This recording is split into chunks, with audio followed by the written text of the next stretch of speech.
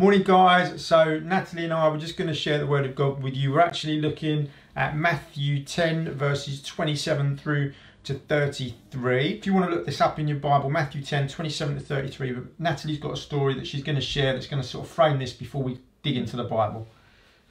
So it's just based basically on, I went for a walk the other day with the dog and came to this country path that was quite narrow and someone was coming the other way, and due to all the social distances that we're following due to the governmental guidelines, there's this lady coming the other day and she was like, oh, you've got to keep 2 meters, you've got to keep 2 meters away, and she seemed really quite scared. And I wondered, I was like, what is she so scared of? Is she scared of me? Am I that scary? Is Natalie scary? Maybe post up in the comments. I'm not making any comment. But I thought, I don't think she's scared of me. She doesn't even know me. And it wasn't dark, you know, down the alleyway. But, and I just got me thinking, what are people so scared of? Because with all this news and media about the coronavirus going on and the death toll rising and everything else that's going on around the world, you just think people are living in a lot of fear. Yeah, I don't know about you, but it makes you ask deeper questions of your own mortality. I think for all of humankind, we've not lived through any of the major wars. I know people that might have served overseas and stuff, but you know, like the First World War, Second World War, where people were literally faced daily with their own mortality. And I think in some ways, although there's not swathes of people that we might know personally passing away, we're seeing the news on the news, and it kind of makes you think, man, what about when this does come close to us in our town, in our family, our church, whatever that looks like. And it makes you ask those questions about life and death, and I think ultimately about what is after this, you know, like what comes next and what do I really believe. And so I think these verses we're going to look at speak into it. So Natalie's just going to read them out. Yeah, so it's Matthew 10 and it's verse 27 to 33. It says, what I tell you in the dark, speak in the daylight. What is whispered in your ear, proclaim from the roofs. Do not be afraid of those who kill the body but cannot kill the soul. Rather, be afraid of the one who can destroy both soul and body in hell. Are not 2 sparrows sold for a penny? Yet not one of them will fall to the ground, apart from the will of your Father. And even the very hairs on your head are numbered.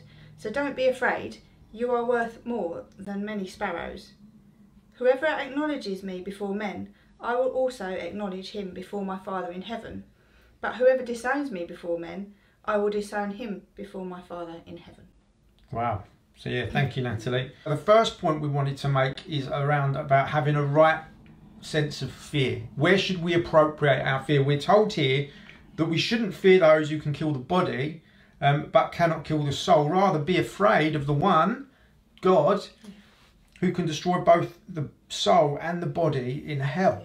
And so just to frame this in its right context, like Jesus is talking to his disciples. These are the red letter words of Jesus that we're reading here in Matthew. And he's talking to them about persecution that's coming. In verse 26, or I think 26 and 27, it talks about the Holy Spirit giving the disciples revelation, words that they have to proclaim from the rooftops, things they need to say about the kingdom, and that's going to get them in flack with other people, and that persecution is going to come. But the disciples aren't to fear those who could put them to death for their message, and they shouldn't be worried about that. They should actually be worried about their condition of their soul before a holy God, and actually being obedient to what he's called them to, because actually their very spirit is in his hands, whereas mankind can't touch your spirit. And so it's really an encouragement rather than a chastisement, saying make sure your soul is right with God.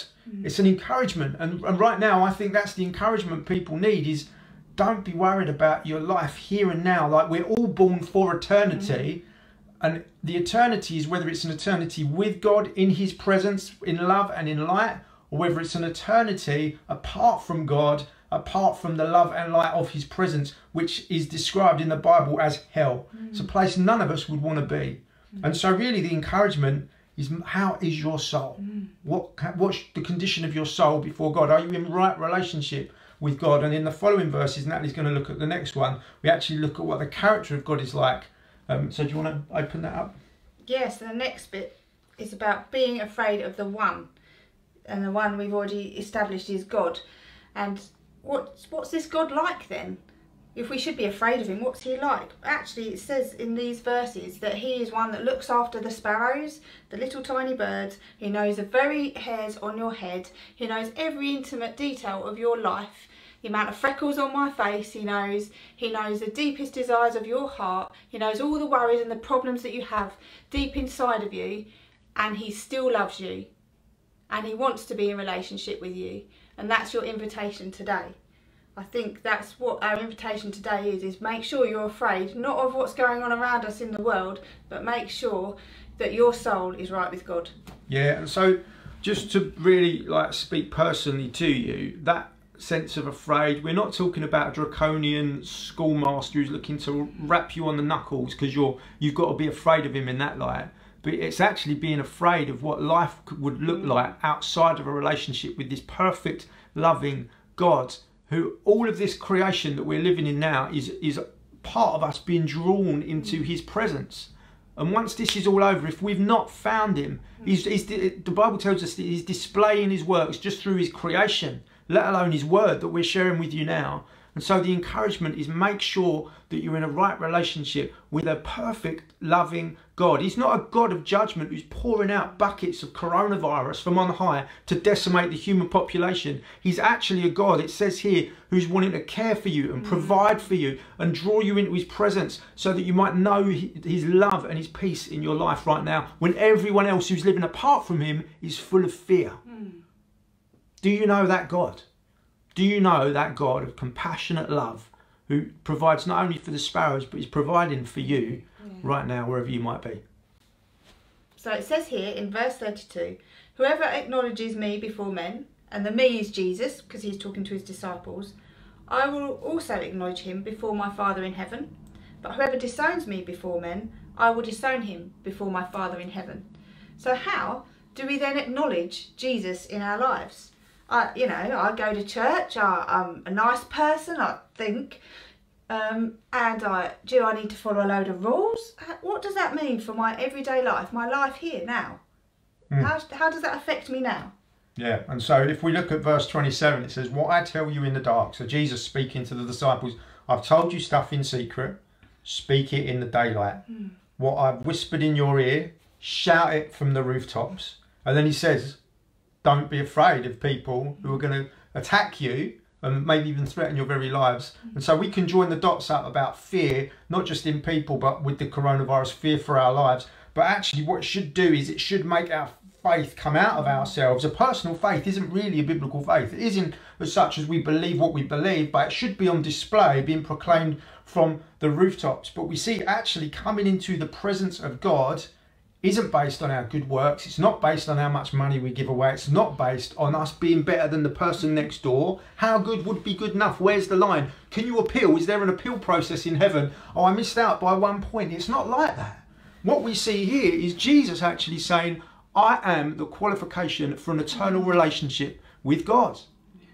If you acknowledge Jesus in your life, if you turn away from having yourself as the king of your own life, and you put the crown firmly on Jesus' head and say, I'm sorry for living my life my own way, and I make you the king of my life.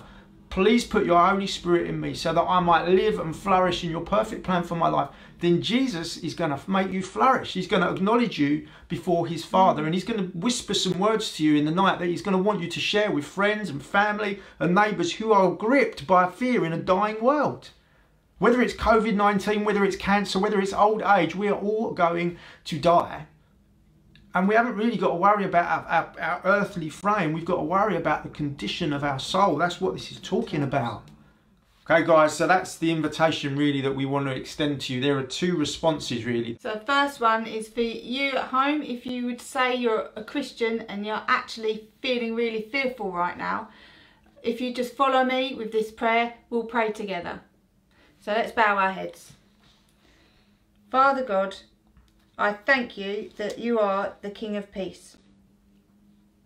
I pray that you will come by the power of your Spirit and replace this fear with your perfect peace and joy. In Jesus' precious name, Amen. Amen. Amen. And then the second response is for those of you who up until this point really haven't known Jesus as your personal saviour, I think the invitation here is to acknowledge Jesus in your daily life, and that he would acknowledge you before his Father. And that's basically what the Bible calls being born again. And so I'd love to pray for you if that's something that you want to respond to right now. Similar to how Natalie did, we're going to bow our heads and I'm just going to pray a prayer that I'd love you to pray in your own home. No looking around the room, guys, to see who's praying it. Okay, let's bow our heads. Father God, I thank you that you're offering me forgiveness. I turn away from everything I know that is wrong and not part of your plan, and I make you the King of my life. Holy Spirit, I receive your presence in my life. Thank you that you're going to make me conform to God's perfect plan for my life. I choose to live my life God's way. Thank you, God, for your forgiveness and for your peace. I receive that free gift right now. Thank you, Jesus, for your death on the cross and your resurrection life, which I claim as my own. Amen. Amen. Amen. And so if you prayed that prayer along with me, then you're what the Bible calls a disciple of Jesus. You're born again. Congratulations. This is a really special moment in your life. We'd love to hear if you've made that decision. So please do send us a little message through Facebook or wherever else. Email in the church. You can find us on Hope Church Sittingbourne. If you just Google that, you'll be able to get in touch with either myself or Natalie. And if you responded to the prayer that I prayed about being full of fear, then please get in contact if you want someone to pray with you or to encourage you. We'd love to do that as well. Yeah, we'll do that over the phone or whatever. So guys, thank you so much for watching. We're now going to cut back to ourselves, which is going to be a bit weird. See you soon.